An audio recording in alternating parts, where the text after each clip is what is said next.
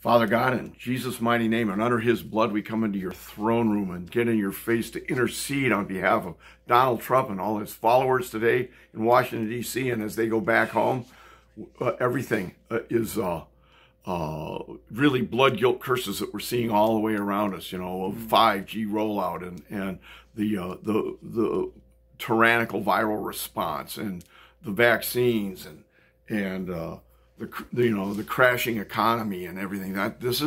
These are blood guilt curses from tolerating abortion all these years. It really goes back to the early 1960s because birth control is abortion. That is where the body count action is, and we've been totally ignoring that. And so we're helpless before the sods and the borts. And this has got to stop. We've got to treat this like the genocide it is. Genocide is an act of war. They have been committing warfare on us, encouraging us to commit warfare against our own offspring. Lord, help us repent of this. And then the other stuff will start to move too. That'll be the dynamite and the log jam, and we can just fearlessly, with our faces set like flint, end abortion, Lord. And help us to do that. That'll be the repentance. The resistance will be the repentance. We just plead for that, beg for that. In Jesus' mighty name. In Jesus' name. Amen. Dear Lord Jesus, I thank you for our president. I pray that you bless him and put your shield, your fire, your angels around him. Let no evil come near him, Lord. Yes, Lord. And anoint him like never before with your Holy Spirit. Yes, Lord. Anoint him, Lord, and set a fire in his heart against homosexuality and against transsexualism and abortion. Lord Jesus, help him to fight these things with his life. Yes, Lord. As he stood against the powers of hell, help him to see how these same powers of hell that attack him are behind all these things. Lord Jesus, use this time of trial, to awaken his mind, and to awaken his mind against Zionism as well, Lord. Yes, Lord. That he would stand for you against these your enemies and see them for what they are. For indeed they are your enemies, Lord, your greatest enemies in this land. Yes, Lord. Anoint him and strengthen him. Anoint him, Lord. Yes, Lord Jesus. Give him strength. The strength of 1,000 lions, O Lord. And I thank you, Lord, for giving us a president as good as him and a man of courage as he is, to fight for us with his own blood and his family. And I pray that no harm would come to any of them, Lord. Yes, Lord, protect them. You would see their courage in standing and be with them.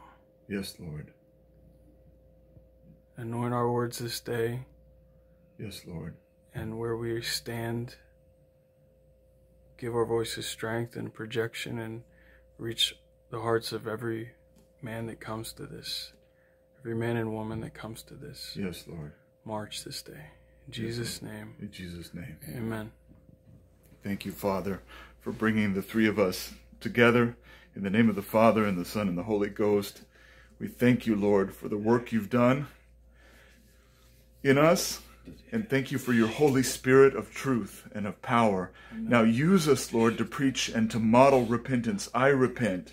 I know Rob repents. I know Nathaniel repents individually, and help people to catch that, it's not a virus, but to catch that repentance from us, that they will see that we are sincerely repenting, and that if we will humble ourselves before you, Lord, you will lead us out and give us the power to overcome and to resist the devil.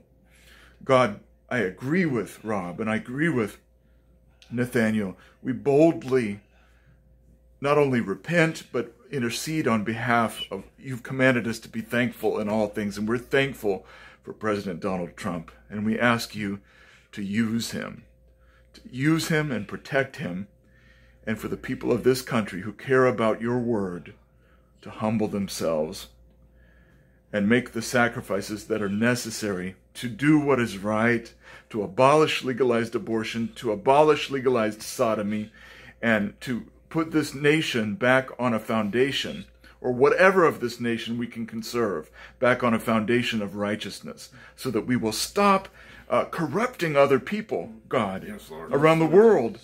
And so we stand here in solidarity with our brothers and sisters in Africa and around the world. Lord, by whatever means necessary, if you have to rip this country apart, if you have to tear us apart, do whatever you have to do to stop us from exporting this evil to other people. Yes. Do whatever you have to do. Yes. Do whatever it takes. Lord, we want to salvage something, but that's up to you.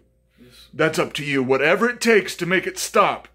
The corruption, the seduction, the abuse, the abortion, the genocide, make it stop, Lord. You have the power. We submit to you by whatever means you choose. But we're asking you, Lord, in that context, unconditionally make it stop. But we're asking you, Lord, please temper justice with mercy. Pour out your Holy Spirit on your remnant and use us today in this rally to speak the truth of repentance in love. In Jesus' name, in the name of the Father, and of the Son, and of the Holy Spirit. Amen. All right. Let's mount up.